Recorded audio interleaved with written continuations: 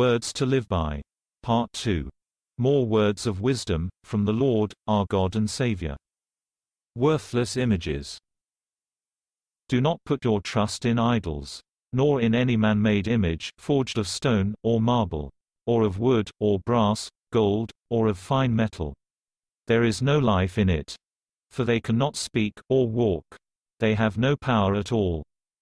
Yea, men bear them upon their shoulders. For they cannot move from their places. They have no strength. They are helpless. Worthless images, carved in futility. And must be borne. Look how easily they are toppled by the wind, and broken in pieces. When the earth is shaken but a little.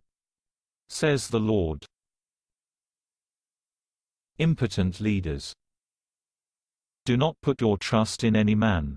Though he speaks with a clever tongue, with many enticing words of unity and peace, and many great promises. And though others bow down to him, and give him glory. You shall not place your trust in any man.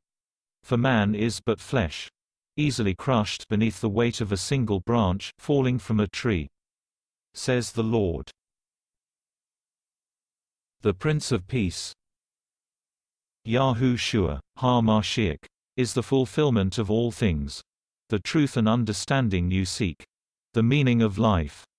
He is the bread which came down from heaven, to feed those who hunger. The fountain of living waters, for those who thirst. The Prince of Peace. The only way. The only truth. The only life. Says the Lord God. The goal.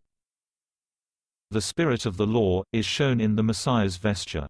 He being the same one who taught you the law anew, by his example, and by his every word and deed. For the law is fulfilled in the Messiah. Indeed, he is the goal at which the Torah aims. Says the Lord God. Life without end. My mercy endures forever. And those who receive of my mercy shall likewise endure forever. Says the Lord. Cherished. The works of men are evil, even from their youth.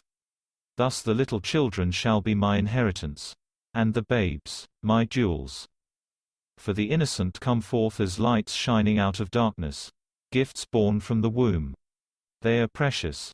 To be cherished is every child in their youth. For the innocent are of more value than gold and silver, prized above precious stones. Says the Lord.